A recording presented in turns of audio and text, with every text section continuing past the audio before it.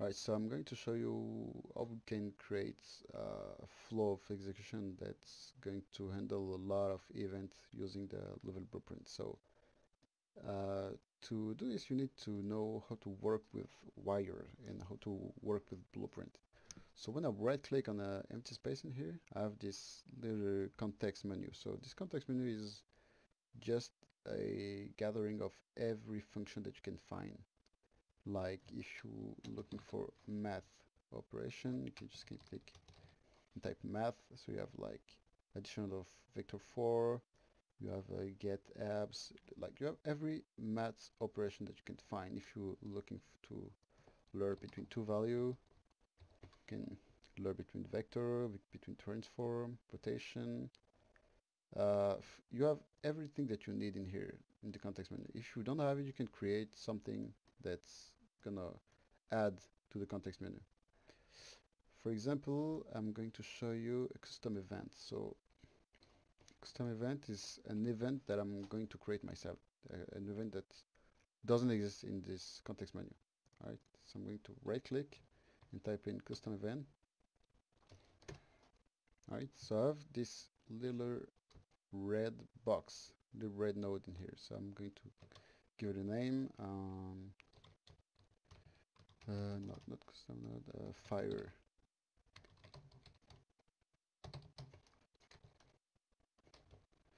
something. All right. So this event is something that is going to be fired from this little node. So you have this execution pin in here. So the white one, sorry, is here to create this flow of execution. Okay. So from this, if I call this little custom event, which is basically a function, if I call this function, what's gonna happen? So what's gonna happen is that I'm going to print something. This something will print, hey, I'm a node called fire. I'm going to fire something. Oh, just a little typo here. Okay. Hey, I'm a custom node called fire something. So this is the name of the custom events. So here you have this little pink data pin. So this thing is an input pin. So everything that you can find on the left side of a function of a node is an input pin. So this is what this function needs to be working properly. So if I just set nothing in here, nothing is going to print because this function needs a string to work. So if I get back and type um, fire something, compile, save, I'm going to use this little trigger box to show you.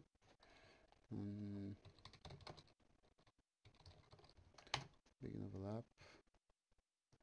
I'm going to call my custom event, so I'm just going to drag a wire to call my function and type fire something. Okay, call it function fire something. I'm going to compile, save, go back to my game and press play.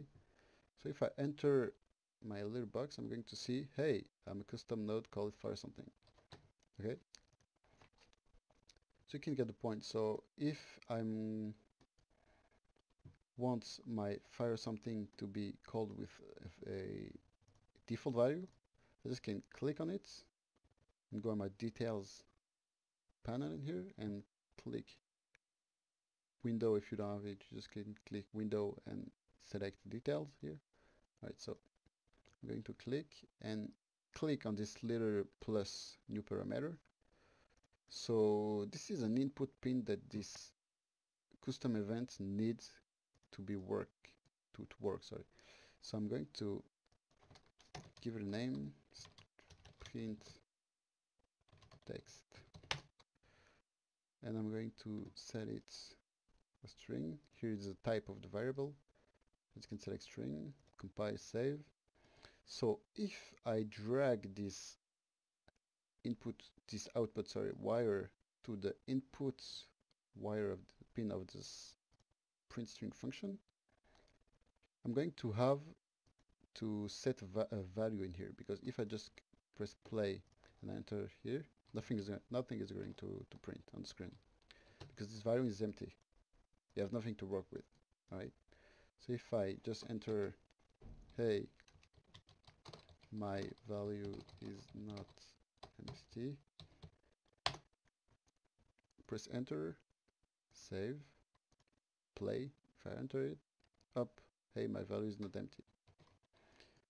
Because this function sending a value to this pink data wire pin in here, when I enter this trigger box, first something is called, first something is going to execute a print string with his value, the value that I enter here. So I can have multiple value in here.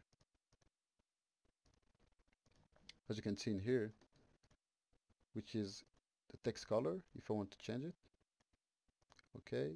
If I want to change the duration, which is a float, when I just hover my mouse in here, I see the name and the type of the variable.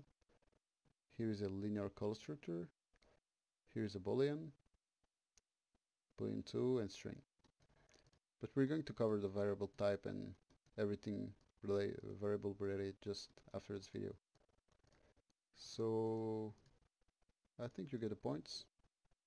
So you can work and you see the value is here and the color is what I set it inside this little pink box in here. So I'm going to cover the variable type and every variable related stuff just after this video, so see you on the next one.